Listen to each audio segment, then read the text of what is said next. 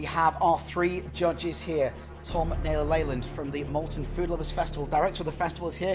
David Macdonald, general manager of the Talbot, and Gilly is going to give her score as well. They're each going to give 10 points for a possible total score of 30. The winner will be the one with the highest score. First up is David Green. David, please come forward and present your dishes to the judges.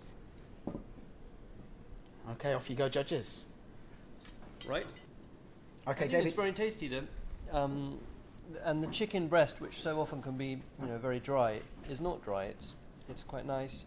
It's my only criticism would be that the sauce is, for me, a tiny bit salty. The asparagus is wonderfully cooked, nice, very crispy, but yeah, absolutely lovely. As Tom said, the chicken's very well cooked. Okay, it is time for scores on the doors. What mark is David going to get for his two dishes? Tom, out of 10? For both together? Yes. I would give a 7. 7. David? Yeah, I think from a flavour combination, it's fantastic, but presentation does let it down a little bit there. So I think I'm going to have to, I'd probably have to go with a 6, I think. And Gilly? I'm going to go with a 7. 7. So it's 7, 6, 7 for David Green. A score of 20. I'm happy with that. So next to face the judges, it is the Lomas. Lomas, bring your dishes this way. Okay, Rebecca, tell us, what have we got for our judges? We've got a risotto for the main with asparagus obviously on top. Again, I did try and use all the ingredients, so there is a little mismatch of things in there. And then for the pudding, it's raspberry and white chocolate cakes. Okay, guys, tuck in, enjoy.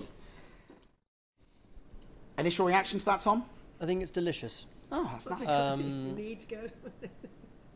I enjoy those peppers and the courgettes. Sorry. And David's just having to leave the table.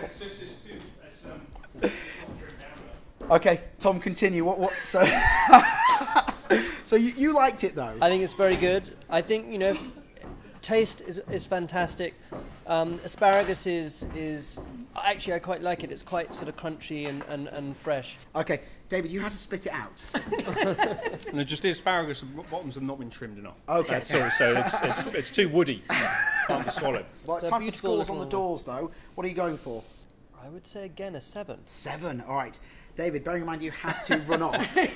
Well, I did, but I think if I'd have gone from the top end of the asparagus, then I wouldn't have had to. So I think a 7 this time, actually. Really? All right, I'm staggered. Gilly? I'm going to go 8. 8? Oh my goodness! A score of 22 for Rebecca Lomas. Well done, Lomas. Well, definitely the best looking dishes, but will they taste the best? Simon is next. Simon, what are you presenting to our judges? It's chicken with a chorizo sausage, a rustic Sardinian ragout.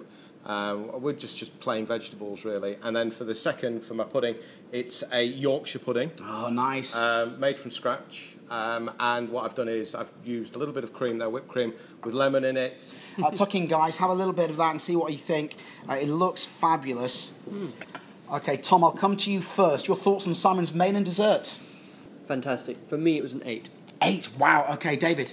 That is perfect, so I'm going to go with an 8. Okay, Gilly, it's down to you. He's got 16 so far. What is your score for Simon? I'm going to go with an 8. 8, 24 for Simon. He's the man to beat. Well, the tension is unbearable. It's time for our final contestant. We've called him Black Beauty. He is the dark horse. It is Paul Spence. Come and meet the judges. Oh my goodness, he needs help because he's got 3 dishes. Judges, tuck in. We've got a starter, a main and a dessert. Would you like to talk us through the dishes? Yeah, well, for the main, it's sort of a Mediterranean chicken. We've got some garlic, some spicy. I'm hoping you like spicy stuff because it may be a little bit extra on the chilli. And then for the desserts, we've just got a nice sponge, some buttercream icing, just some raspberries, orange, and a vanilla cream. Okay, judges, tuck in. Thank you. It is time for the all-important scores. Tom, what do you think?